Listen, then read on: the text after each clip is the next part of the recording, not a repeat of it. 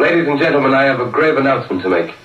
Incredible as it may seem, both the observations of science and the evidence of our eyes lead to the inescapable assumption that those strange beings who landed in the Jersey farmlands tonight are the vanguard of an invading army from the planet Mars.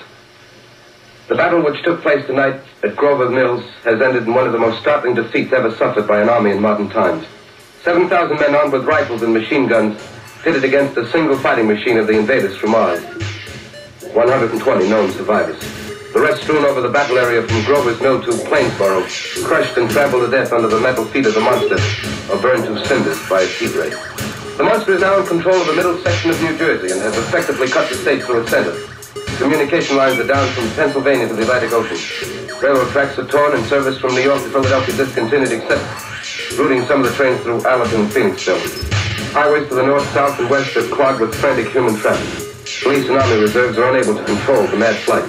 By morning, the fugitives will have swelled Philadelphia, Camden, and Trenton. It is estimated to twice their normal population. Martial law prevails throughout New Jersey and eastern Pennsylvania.